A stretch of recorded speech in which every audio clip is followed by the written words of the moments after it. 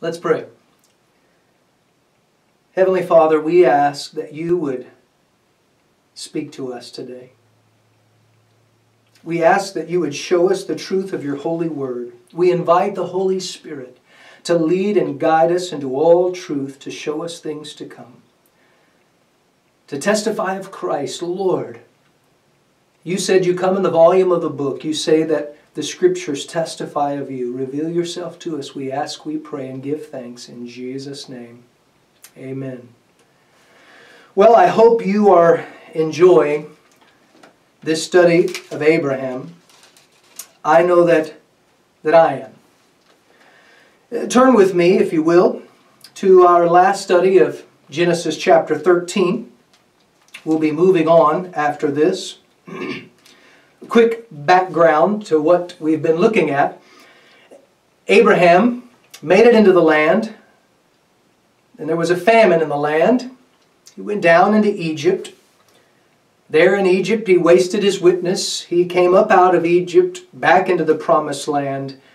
He built an altar, or returned to the altar, I should say, that he had built previously, called on the Lord. There was strife between him and Lot, and then they parted and went their own way. After Lot chose, the Lord told Abraham to lift up your eyes now and look northward, southward, eastward, and westward at all the land that I'm going to give to you and to your seed after you. And after he tells him to look at it, after Abraham sees it, God tells him to do something interesting. Look at verses 17 and 18. That's going to be our focus today. God says in verse 17, well, let me just read verses 14 through 17. And the Lord said unto Abram, after that Lot had separated from him, lift up now thine eyes and look from the place where thou art, northward and southward, eastward and westward. For all the land which thou seest, to thee will I give it, and to thy seed forever. And I will make thy seed as the dust of the earth, so that if a man can number the dust of the earth, then shall thy seed also be numbered. Verse 17, arise, walk through the land in the length of it, and in the breadth of it, for I will give it unto thee.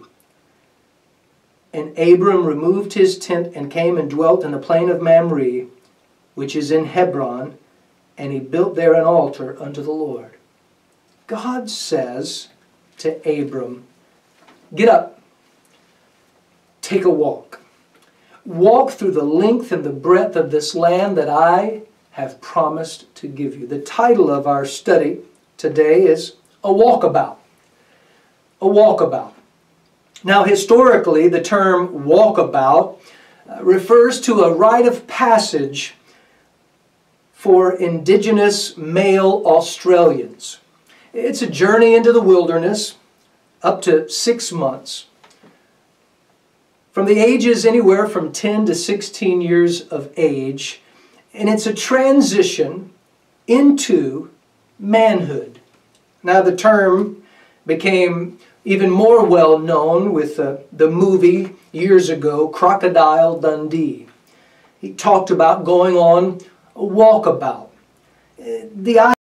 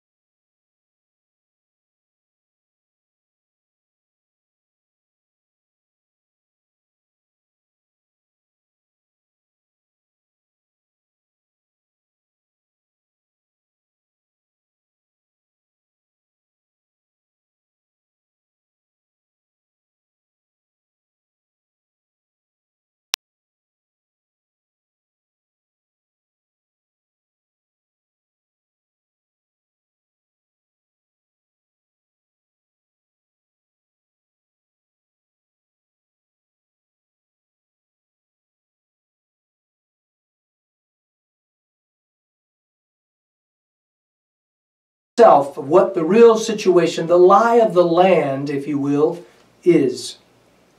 David, during his early years when Saul was always on the move trying to find him, he would hide out in what the Bible calls the hold with his men. The cave of Adullam is where those men began to come to him. And they would live in these rocks and caves, and they knew this land. And with the help of God and knowing and understanding the terrain, Saul never could catch David. David becomes the king, and the Bible tells us that he increasingly expanded the territory of Israel, conquering more and more land, driving the enemy further and further away. God says, Abraham, it's time for you to take a walk. It's time for you to move from where you are and explore and experience and study and examine what I've promised for you. There are men, Christian men, who have no idea what they have in Christ. There are people who have been saved for long periods of time and they know very little of what the Bible has to say to them. And we call it the Bible. It's God's Word. It's what God has said to me, to you, to us. And it's a shame, really, because Abraham could have stood there and thought, wow, I didn't know Lot was going to pick that well-watered place. I'm kind of stuck here now. I've gave him my word. He could have begun to doubt and question and wonder. God speaks to him and says, here's what you need to do. Now that you've looked, now that you see what I've promised you, it's time for you to get out there. Get in it. Explore it. And I believe today God is saying the same to you and to me. You've heard my promises. You've heard what I have to say. You've heard the preacher, the Sunday school teacher. It's time for you to arise. Take a walk through the breadth, through the length of the land. If you're unfamiliar with what God has for you, what are you waiting for? If you have questions, what are you waiting for? If there's still a longing within your heart, within your soul of more of what God has for you, what are you waiting for? Now, if you're waiting on the Lord, that's okay. But if the Lord's waiting on you, that's not okay. You need to arise and you need to go forth. You need to explore, experience, study, examine. Turn with me. There's an interesting passage of Scripture found in Ephesians. Ephesians chapter 3, where Paul is actually praying. He's penning his desire for those believers in Ephesus.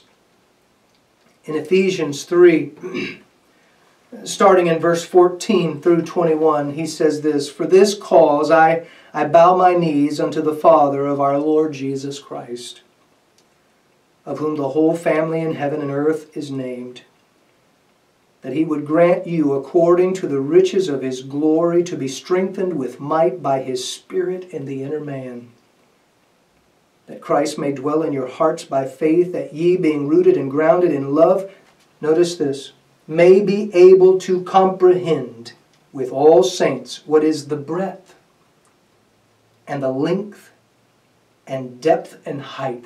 Abraham, arise, walk through the land, through the length and the breadth of it, that you may be able, Paul says, to comprehend, to know for yourselves, to experience with all the saints what is the breadth and length and depth and height, and to know the love of Christ, which passeth knowledge, that ye might be filled with all the fullness of God.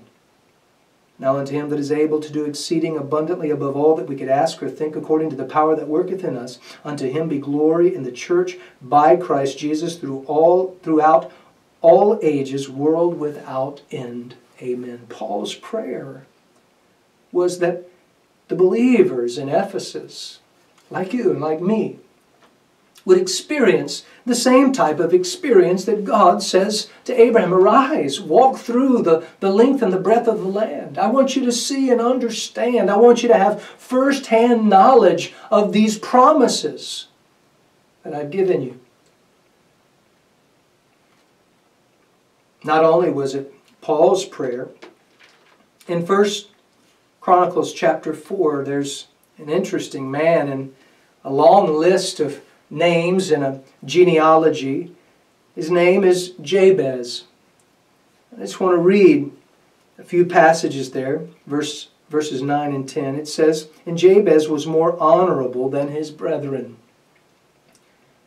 And his mother called his name Jabez, saying, because I bear him with sorrow. And Jabez called on the God of Israel, saying, O that thou wouldest bless me indeed. Now, we've already been told in our study that God blessed Abraham.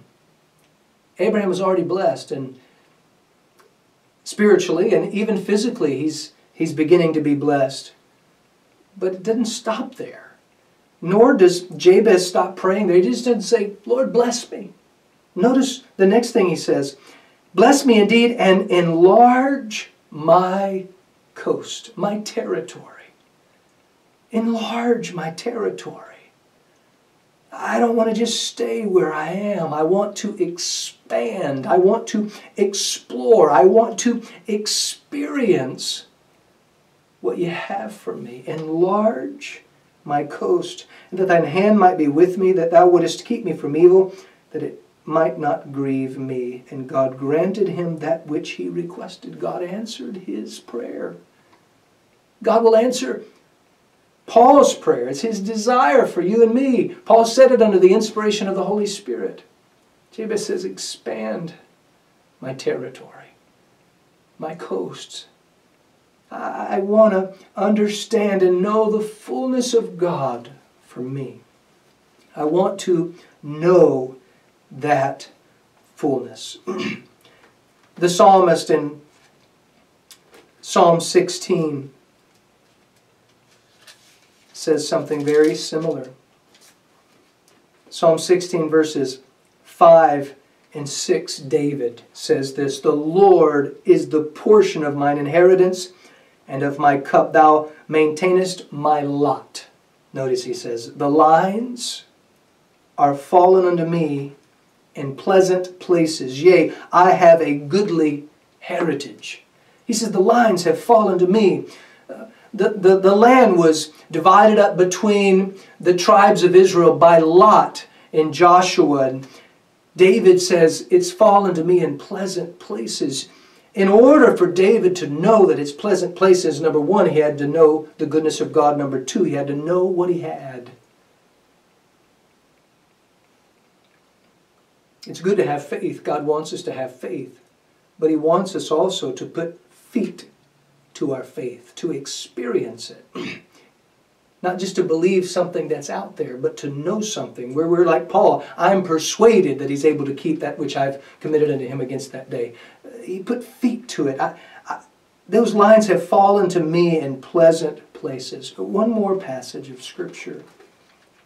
In Isaiah 54, verses 2 and 3, says this, enlarge the place of thy tent, and let them stretch forth the curtains of thine habitation. Spare not, lengthen thy cords, and strengthen thy stakes. For thou shalt break forth on the right hand and on the left, and thy seed shall inherit the Gentiles, and make the desolate cities to be inhabited.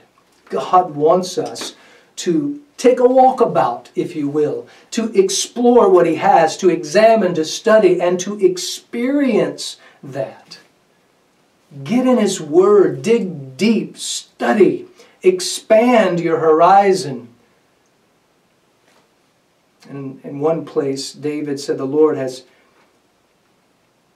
enlarged my going, my place. He's put me in a large place. God wants to do that for you and for me, just like He did for Abraham. I don't know about you, but I don't want to get to the end of my life wondering, was there something else God had for me? I want to experience everything God has for my life.